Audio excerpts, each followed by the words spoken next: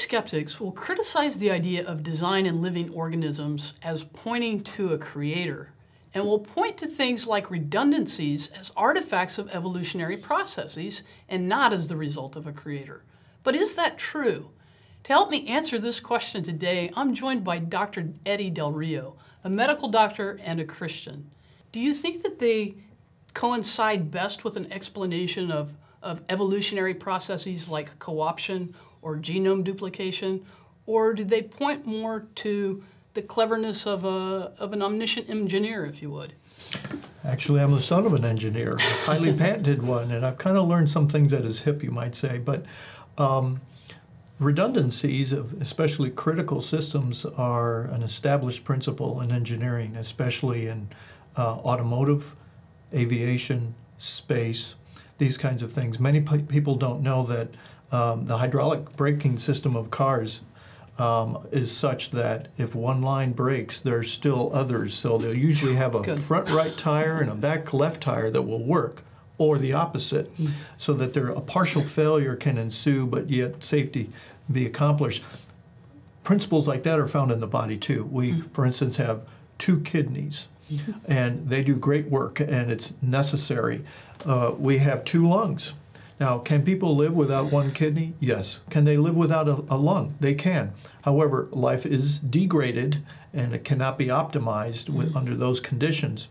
I can think of the sources of blood perfusion to the brain. The brain is an organ, but we don't have a brain artery. Instead, from paths that come off the arch of the aorta, we have several paths that go up. Ultimately, 3 arteries, carotids on left and right, and the vertebral artery connect to a looped artery called the circle of Willis, from which everything kind of connects. It almost serves as an auxiliary power box that the brain can have. Not just redundancy. What comes to mind at the moment too is the fact that our high pressure vessels, the arteries, are usually deep within our limbs and that the low pressure venous system or veins are superficial. So when folks have blood drawn at their doctor and they're going to the lab, they're being stuck in a vein to draw blood.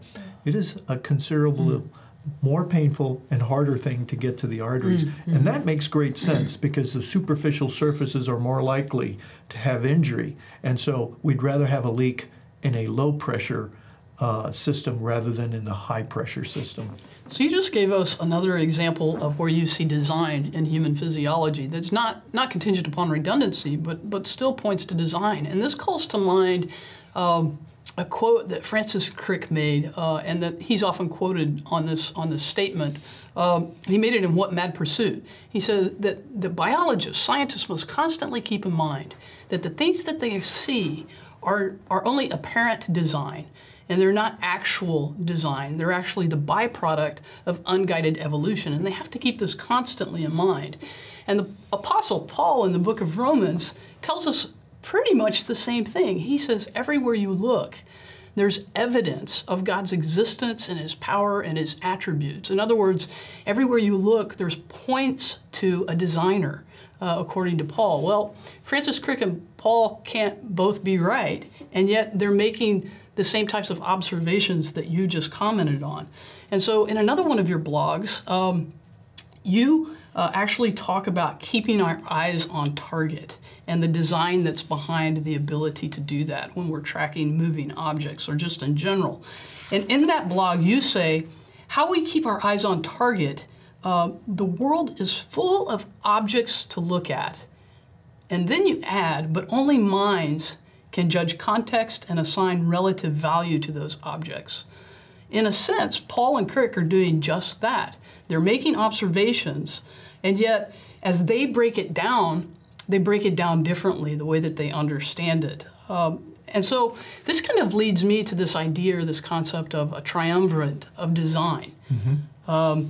We have evidence of design wherever we look, and either we suppress it like Crick employs us to do, or we acknowledge it like Paul employs us to do.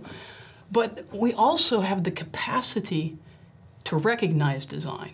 And so there's evidence of design, there's the capacity to recognize design, and I think those two things together actually point to a designer that wants to be known, and so that's why he's left evidence. And so what do you think of this? I agree with you, AJ.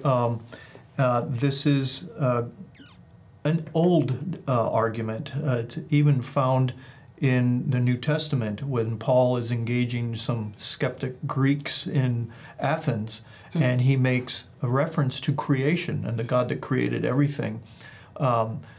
That is to say, it speaks to an instinct within us all. And I would say that Francis Crick's words are a philosophical statement.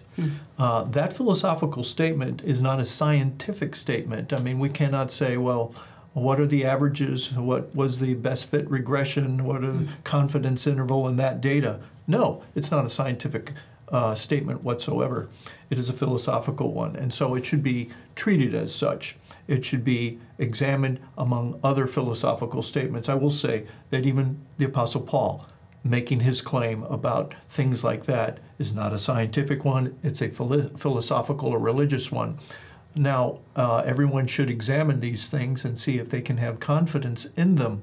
I personally find the evidence overwhelming for a designer.